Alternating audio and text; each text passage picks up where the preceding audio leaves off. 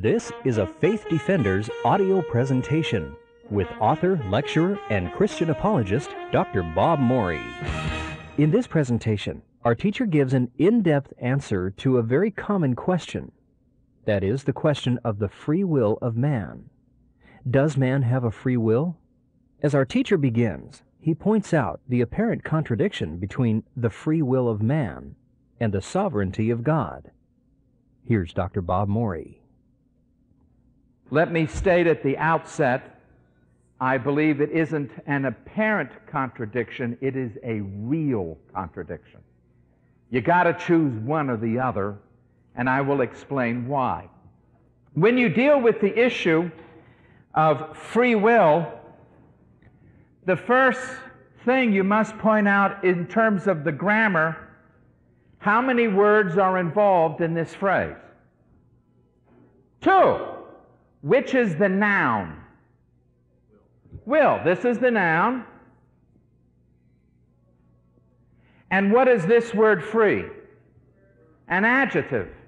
Someone said an adverb. Well, that's the California public school system. Okay, you have an adjective. Now, in terms of grammar, before you define the attributes of something, the adjectives that describe that something, you must first define the noun. In other words, which of these words has to be defined first? The word will. The word will. And of course, this is where we have our first problem. Because the moment we are talking about the will of man, this leads us to the subject of anthropology. Anthropology. It's from two Greek words, anthros meaning man, and ology or logos meaning the study of man. Biology, the study of life. Theology, the study of God. Anthropology is that branch of science, philosophy, and theology that attempts to define what man is as distinct from God and the rest of creation. So anthropology is focusing on human beings. It is not talking about God. It is not talking about nature. It's not talking about baboons and other primates. It is a discussion of humanity, man qua man. Now, there are various ways of doing anthropology. One can do it from the standpoint of the relativism of modern science. You can take B.F. Skinner at Harvard, who wrote a book, Beyond Freedom and Dignity, where man is denied as a concept. As you know, you have some professors from Columbia University who have caused quite a stir. They have said we must rid ourselves of the concept of the unity of mankind. There is no such thing as mankind. There is no such thing as human rights or civil rights. There is no dignity to humanity. The idea of an Adam and Eve model and all human beings are one in nature and all of them have the same rights and responsibility. We must throw those concepts away, says B.F. Skinner, because they came from the Bible. Once we decided the Bible is a fraud, then we can no longer keep up the pretense that man has dignity, worth, and significance. We deny anthropology. Instead, what modern science wants to discuss is zoology. Man has been reduced to a primate. The one professor at Columbia University has made the statement that the dark races evolved from the chimpanzee, the oriental races evolved from orangutans, and the white evolved from lemurs. so that instead of saying there was originally an Adam and Eve, there are multiple primatal ancestors to the variety of the animals which people mistakenly call human beings. And you see, this is the result, as Schaeffer has said, once you get rid of God, God is dead. Then when it comes to the issue of the angels, you say angels are dead. Well, then man is dead. And then you finally have animals. And then you have things. And you get rid of animals, and all of reality is simply reduced to things that have no more significance or meaning than any other thing. But you see, when a Christian wants to study anthropology, to look at the nature of man according to the Word of God, that will give you a biblical perspective on anthropology that you will not find in unbelieving science or philosophy. So when you're talking about the will of man, this immediately deals with the issue of anthropology. It also deals with the issue of history. Where did this phrase come from? Did anyone ever read it in the book of Genesis? Raise your hand if the word free will was ever found in Genesis. What about Exodus, Leviticus, Numbers, Deuteronomy? And as we go through all the books of the Bible, except for the King James, will you ever find it? And the one reference, free will offerings, doesn't count. It's not even in the Hebrew, free, and not the word will. Well, where did this concept come from? Where did it enter into the issue? Why is it a controversy? Why are people describing it? What is the will of man that people are talking about? And you have to define that before you can discuss whether or not it's free or it's in bondage. This also involves Scripture. To what extent should you allow the Bible to tell you what to believe about human nature? See, there are some people who believe that the Bible is nice for the uneducated. I was reading a statement that intelligent people can use their reason and figure out everything, but because there are these ignorant boobalas, truck drivers, waitresses, janitors, farmers, because we have these lower classes, God gave us the Bible for stupid people. But if you're really smart, you don't need the Bible at all. You can just figure it out all by yourself. Or do we take the stance, sola scriptura? We're going to let the Bible talk to us about the nature of man. We're going to let the Bible talk to us about history. We're going to let the Bible decide if man has a will and whether or not it's free. But then this throws us in the issue of philosophy, because that's really the arena where the discussion has gone on for years. The philosophers use a special word, given. I was reading William Lane Craig the last couple of weeks, several of his articles, and he would say, given that man has a free will, given that the universe is based on chance, given that nothing is predetermined, given, and I thought to myself, I ain't giving you anything. You may think it's given, but I ain't giving you anything. In philosophy, you have people who begin the discussion of free will but never define their terms. They're assuming what they believe to be true. Can they ever really enter into a critical investigation of it if they've already assumed it is true? They make statements like, if man doesn't have a free will, then he is not accountable for his actions. You'd say, well, that's a nice statement.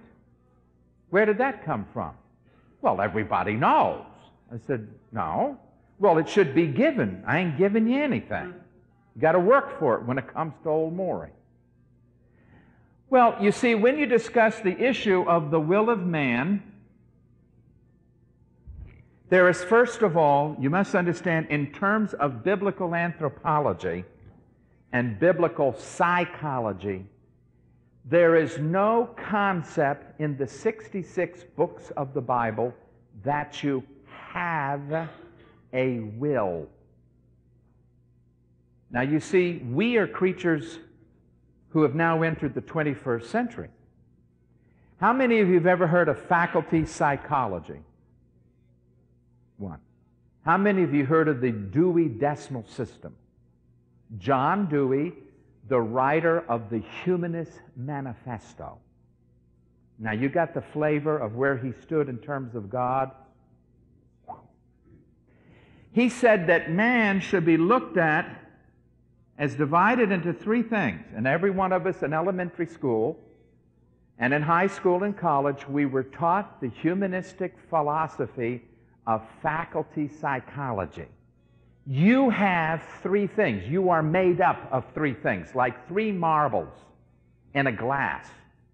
And since this is California, 3 olives in a martini glass. What is the first thing you're made of? What do you have?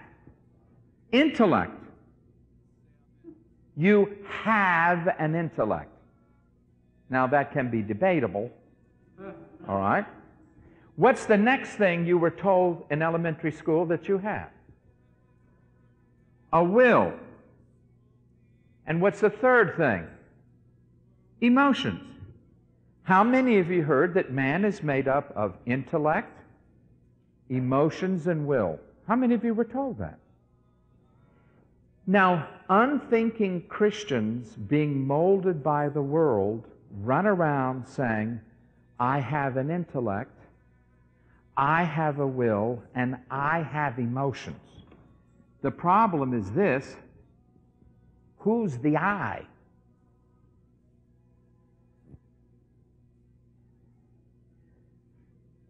Do you have a wallet in your pocket?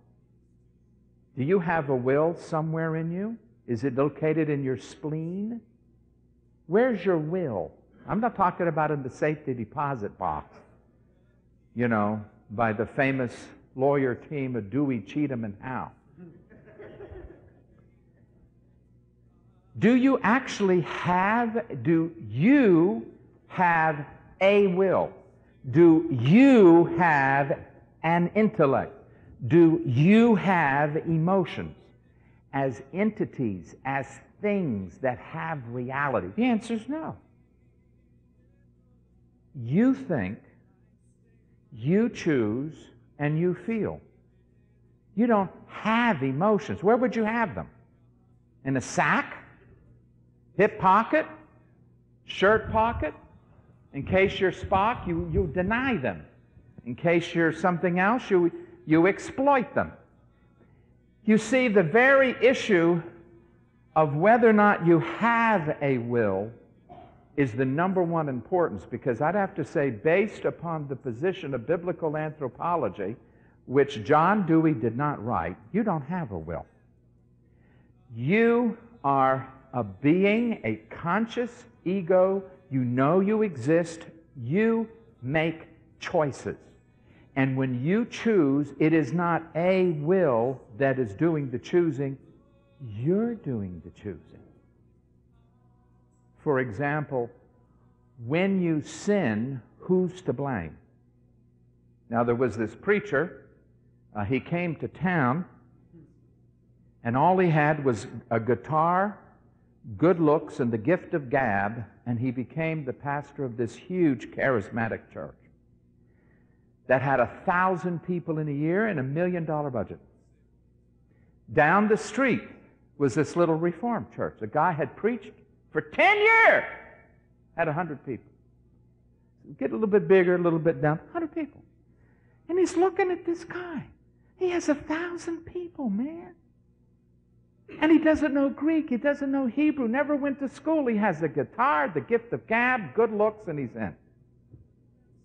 And then he saw on the marquee, it said, next week I will reveal the identity of the thief on the cross who was crucified next to Jesus. So this pastor says, I can't let this go. So he went to see the guy. Says, look, you ain't even been to Bible college. You didn't even go to seminary. Nobody knows who these thieves were that died on the cross as I do. How would you know? I'm telling you, I'm an educated Reformed theologian. You don't know. I don't know. He said, no, I do know. And I'm going to tell everybody next Sunday from my pulpit. Well, who do you say was the thief on the cross? The father of the Apostle Paul was crucified next to Jesus. Oh, come on. Give me a break. Where did you get that? The Bible tells us that. Where? Paul tells us, my old man was crucified with Christ.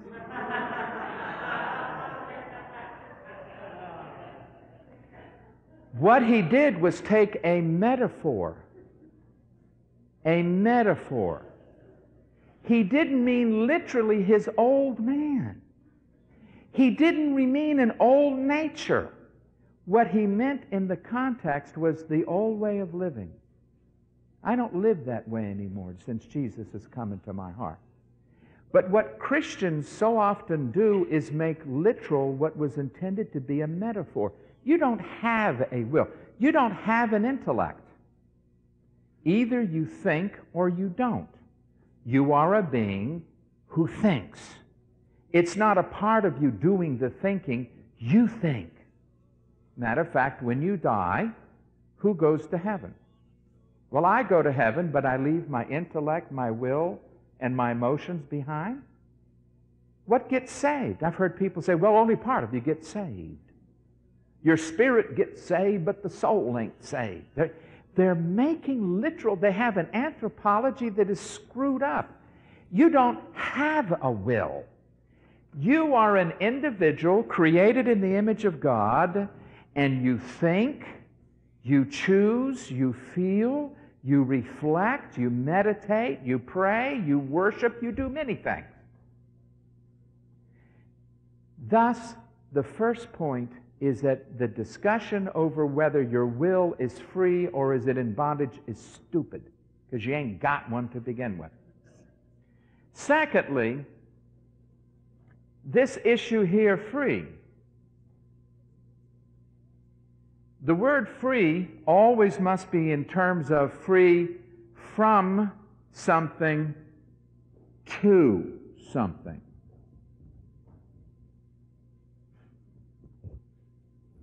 So, you want to get married, you have to take a blood test. Why do you have to have a blood test? To see that you're free from what? Syphilis? Gonorrhea? Since we're in California, HIV? Free from certain diseases, free to health, and you're disease-free and you're ready to get married. Freedom in a vacuum means nothing. You've got to be free from slavery to liberty, free from tyranny. The word free necessarily involves movement from something to something. Take, for example, in Thessalonians, God said, you turned away from the idols to worship the true and living God.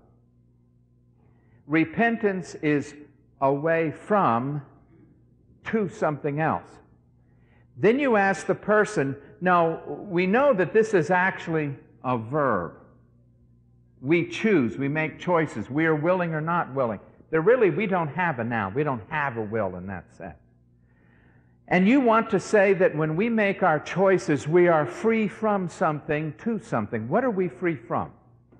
And the humanists will say, free from God. So number one, you think we have to be free from God.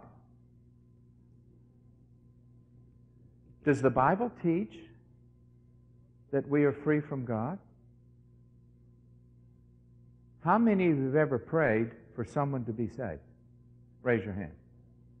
When you prayed, did you say, now, Lord, leave them alone. Lord, don't interfere. Let them on their own.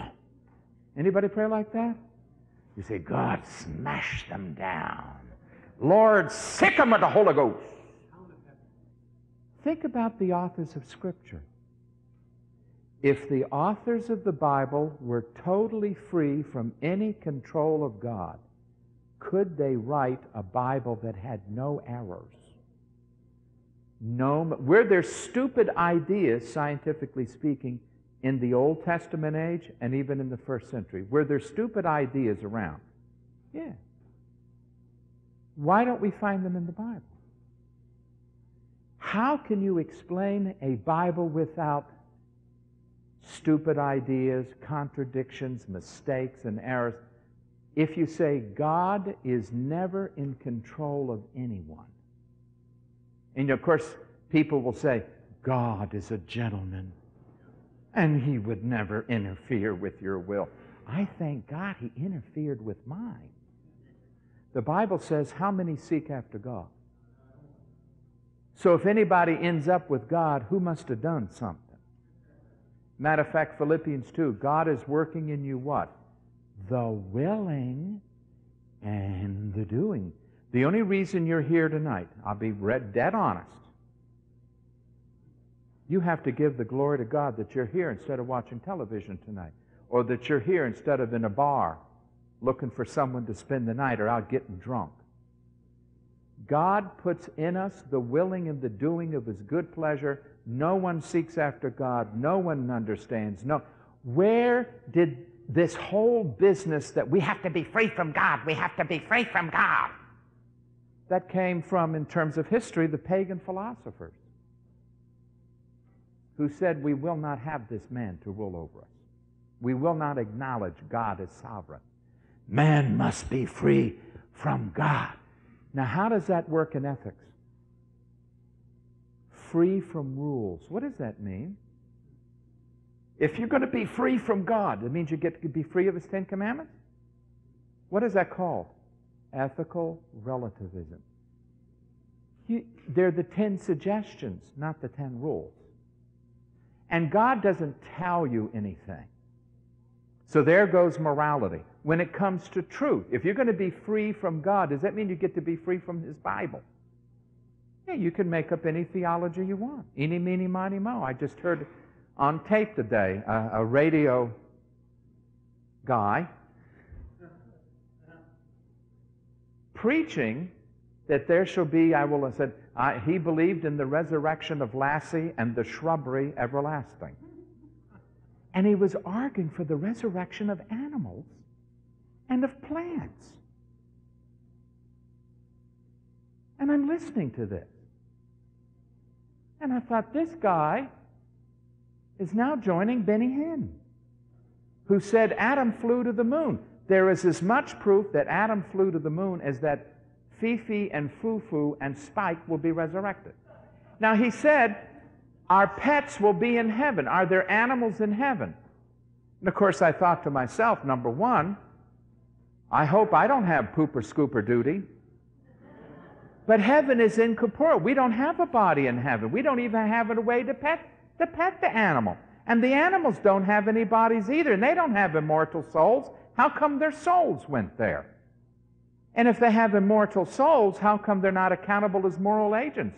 You know, you have to have a wedding license for the dogs, and they can only pair up once in life, and we tell the dog, now look, Lassie, she's yours till you die. So I'm listening to this, and he's playing to the emotions of people. Now, in the history of the Christian church, is there a creed that says, I believe in the resurrection of animals and in the plants everlasting? They don't have animals and plants in heaven. Well, what about, it says horses. We're back to my old man was crucified with Christ. Then he wants to prove that in the kingdom there'll be animals that are resurrected. He quotes a verse, the lion shall lay down with the lamb. Did it say the resurrected lion? And whose pet was that anyway? There's nothing in the Bible, but here's the thing. If you make your theology out of thin air, you have an emotionally distraught person whose pet died. Now, I'm a pet lover. I have a Bichon Frise. I love my dog. He follows me, sits next to me, goes to bed. He's in the bed. I get up, he gets up. I love this little dog. I'm not going to change the Bible so I get Scotty in heaven. I'm not going to change the Bible so that on the day of resurrection they're dogs. I also had Skipper. I had a lot of pets. How many of you have had more than one pet in your lifetime? You want a whole herd of these things showing up? And who's going to have to walk behind them with the pooper scooper? Because in the everlasting kingdom, you want all that stuff stepping in. Imagine the saints, the angels said, Lord, have mercy. Who brought that Great Dane into heaven? Lord, have... Where are you going to get that? The same thing with here. Free from the Bible, so you make up anything you want? Oh, sure, we can have pets in heaven. Where does it say that? Well, prove that they're not. Who has the burden of proof? He does. Well, to what? You see, I'm free from hell so that I'm free to go to heaven. I'm free from the penalty and power and presence of sin through the redemption of Christ. Therefore, I'm free to become a child of God instead of a child of the devil. The word free, you have to get the person to say, free from what? And once they say, God, I have to be free from God, His laws, His revelation, His Son, His rule, His sovereignty. I've got to be free from God. Then the cat's out of the bag. The whole purpose of humanism is to say, I am my own God. I will make the laws, the rules. I will determine the fate of all things. Turn with me to Psalm 2. After we finish this series on the Trinity, we are going to be dealing with the issue of evil, God, evil, and you. And in that series, we're going to look at free will, and that is when I will give some lectures in which I will deal with that and give you some notes that in further detail so that you might understand, except for the grace of God and His control in your life, you wouldn't be here. But look at Psalm 2. Why do the nations so furiously reign together? See what it says? Why are the nations in an uproar?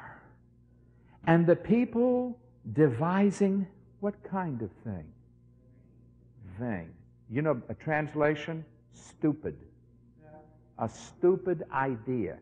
These people are rioting and they have a stupid idea, says the Hebrew. The kings of the earth take their stand and the rulers take counsel together against Yahweh and against His anointed, the Messiah. Here's what they say. Let us tear their fetters apart and cast away their cords from us. Now, I'm translating the Psalms for the International Standard Version, so I did a big study why there are two different Hebrew words. One refers to the shackles around the ankles that you can't run. You're hobbled. The other refers to manacles. These unbelievers are recognizing God has hobbled them and God has them in manacles. Who is in control in the universe then? The one who has the manacles and the fetters and the keys, or the ones who are manacled? So here's the stupid thing. These people said, look, we're going to get these fetters off and we're going to get these manacles off. What is God's response? He who sits in the heavens does what? Laughs. Once preached a Reformed church in Grand Rapids, the pastor wrote me a letter and said, I rebuke you for undue buffoonery. There was too much laughter. I wrote him back, I said, haven't you ever noticed that God laughs? He laughs at unbelief. He laughs at wickedness. He laughs at the stupidity of man thinking he's going to overcome God. He who sits enthroned in the heavens laughs. The Lord does what? Scoffs at them. Then He will speak to them in His anger and terrify them in His fury. Then this is his speech. As for you, you think you're going to tear the manacles off and destroy them and destroy the handcuffs. It ain't going to work. As for me, I have installed my king upon Zion, my holy mountain. You people can riot all you want. I am doing my will on earth as it is in heaven. Now the Son speaks. When I preach this, it's an opera in 4 acts. Number 1, the heathen rage. Number 2, the Father speaks. Number 3, the Son declares. Now the King speaks. I will surely tell of the decree of the Lord. He said to me, you are my Son. Today I have begotten you. We know from Acts 13 that's a reference to the resurrection, ascension, and the session of Christ and his glorification at the right hand of the Father. You said to me, ask of me, and I will give you the nations as your inheritance. That's where you Gentiles come in. And the very ends of the earth is your possession. You shall break them with a rod of iron.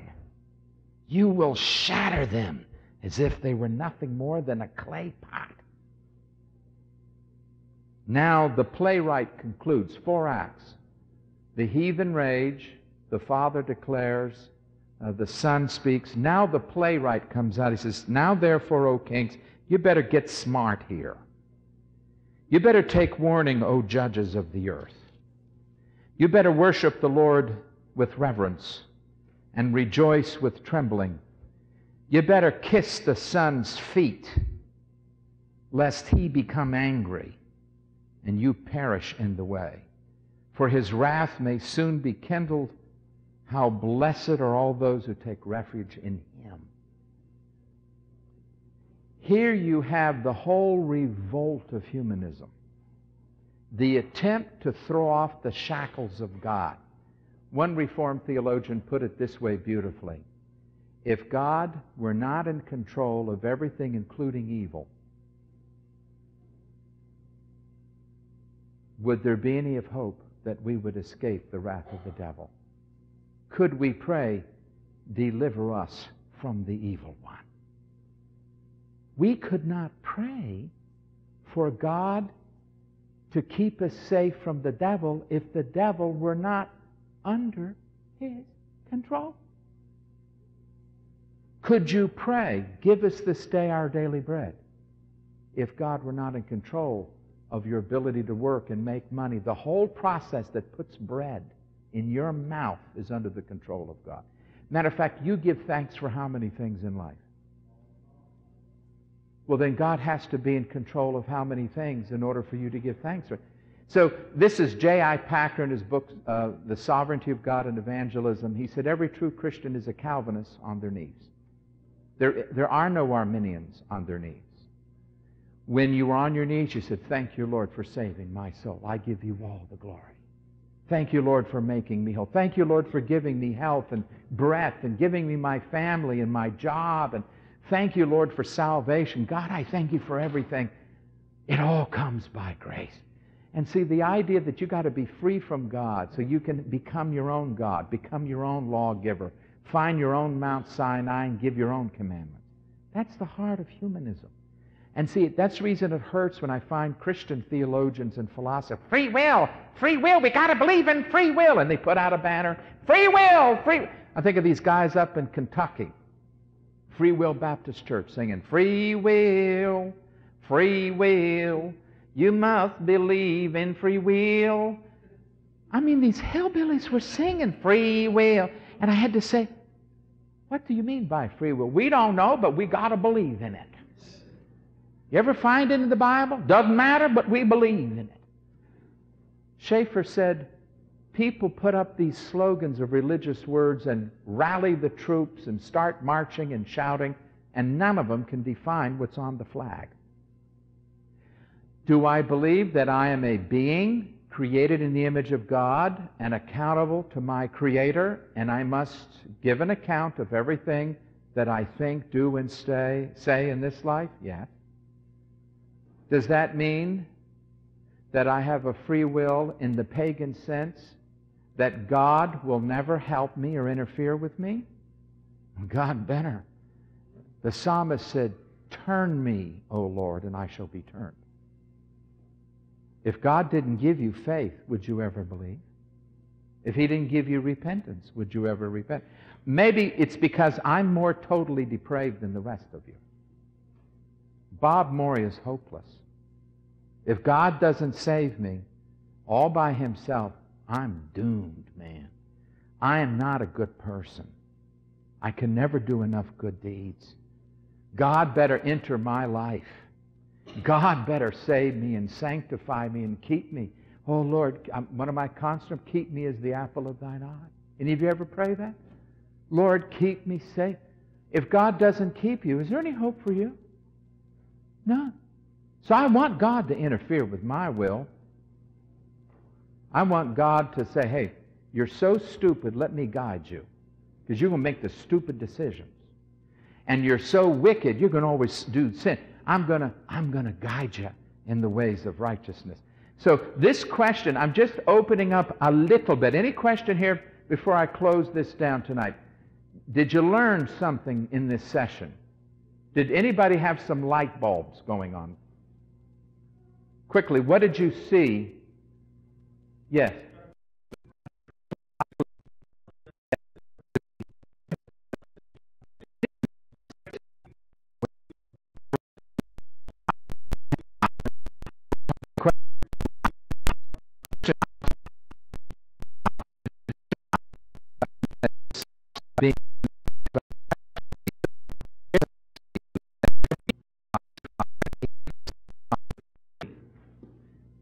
Romans 6, verse 18. Want to read that for us out loud, Mike? When the Bible talks about freedom, it's free from what? And having been freed from sin, you became slaves of righteousness. Now notice this. The Bible says freedom means being free from being enslaved to sin as your old master. Instead, does it say you're free to become your own person or to become the slave of Jesus Christ, where He's the master? Freedom in the Bible, when the Son sets you free, means you change masters. Sin used to be your master. Who's your master now?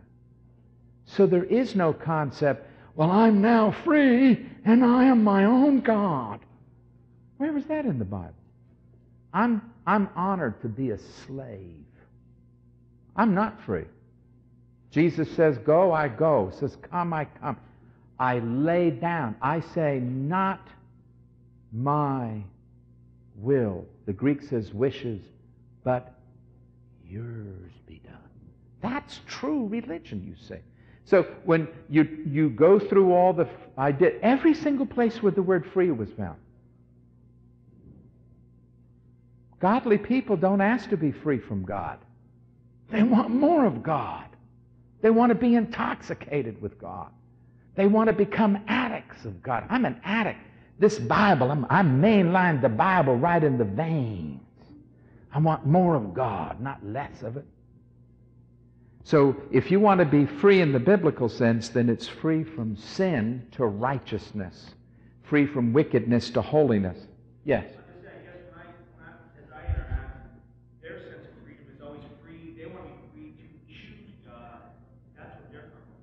Well, the question, free to choose God, but see, even there, the definition means they have an objective choice, but the Bible says no one seeks after God and no one chooses God. We don't want it. We hit the floor out of the womb sinning. The only reason any of us ever choose God, the psalmist said, blessed is the man that you choose and cause to approach unto thee. Right in the Psalms. There's an old saying. We love Him because He what? First loved us. We choose Him. Jesus said, you didn't choose me. I chose you. So I choose Him because He chose me. I love Him because He first loved me. God takes the initiative. I follow God. He does not follow me. I am his servant. He is not mine. Father, thank you for this time in dealing with this topic. We realize it's very deep. Ancient heresies such as Pelagianism and semi-Pelagianism run very deep. Faculty psychology is woven throughout our culture. People's minds have been conformed to this world to where they think in humanistic categories. They don't even pick up a Bible to look to see if man even has a will. They have no concept of biblical anthropology whatsoever. We do pray, Lord, there might be an explosion of knowledge in our day, for my people perish for lack of knowledge. We pray these things in Christ's name. Amen. This has been a Faith Defenders audio presentation with author, lecturer, and Christian apologist Dr. Bob Morey. For a more in-depth study on the sovereignty of God and the myth of man's free will, call our toll-free number and ask for Dr. Morey's classic book, Studies in the Atonement. It's a book that every Christian should have right next to the Bible, for it speaks of the ultimate price that God's Son had to pay to redeem you and me. Again, Studies in the Atonement. Call 1-800-41-TRUTH. That's 1-800-41 and the word truth. Or to find out more, log on to www.faithdefenders.com.